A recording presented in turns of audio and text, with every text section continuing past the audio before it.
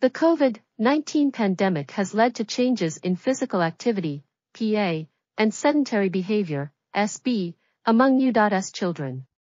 A study conducted by parents and legal guardians of U.S. children between April 25 to May 16, 2020 found that children engaged in about 90 minutes of school-related sitting and over 8 of leisure-related sitting a day.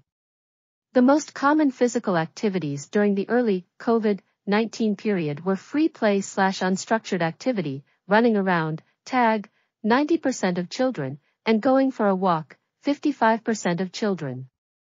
Parents of older children perceived greater decreases in PA and greater increases in SB from the pre- to early COVID-19 periods. Children were more likely to perform PA at home indoors or on neighborhood streets during the early versus pre-COVID-19 periods.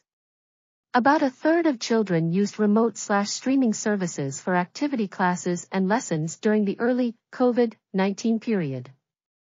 The study suggests that short-term changes in PA and SB may become permanently entrenched, leading to increased risk of obesity, diabetes, and cardiovascular disease in children. Programmatic and policy strategies should be geared towards promoting PA and reducing SB over the next 12 months. This article was authored by Genevieve F. Dunton, Bridgette Du, and Shirlene D. Wang. We are RTCLTV, links in the description below.